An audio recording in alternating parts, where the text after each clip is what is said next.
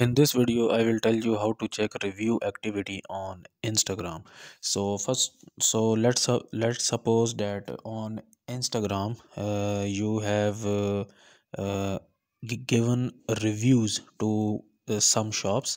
So how you can actually check your reviews? Okay. So first of all, you will get into your profile on Instagram, and then you will tap on three lines onto the top right, then click on settings here, then go to account, and if you scroll down you will see this option which is review activity, so you will click on this one.